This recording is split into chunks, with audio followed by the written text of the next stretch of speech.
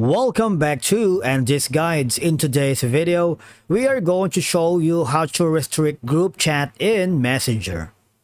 Let's begin. Now, the first thing you need to do is to log in using your credentials. If this is your first time in Messenger, just follow the on-screen instructions and you're good to go. Now, restricting a group chat in Messenger can be necessary for various reasons. Basically, it revolves around maintaining control, security, and the overall quality of the communication within the group. For example, group chats become cluttered with spam, advertisements, or irrelevant content if not properly managed. Restricting the chat, of course, can help maintain the focus of the conversation and ensure that only relevant messages are shared. Now that means in large groups, conversations can become chaotic with too many people talking at once. Restricting the chat can help manage the flow of a conversation, making it easier to follow and more organized. But the thing is, how do we restrict a group chat in Messenger?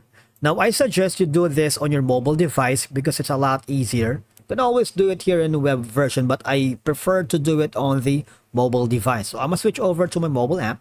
Now from here, just choose the group chat that you wanted to restrict. Alright, say for example, you have multiple group chat that are moderating or a part of with.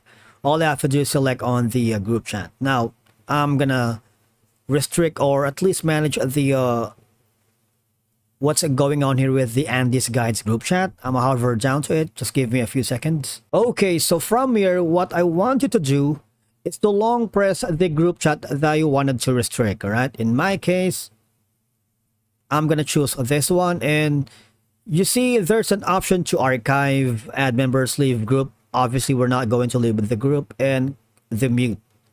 Now in the mute option here, you see there's a lot of options from mute message notifications, mute call notifications, and mute message and call notifications. Now it's a clever way to restrict the chat because if it bugs it too much, you receive so many notifications that becomes spammy.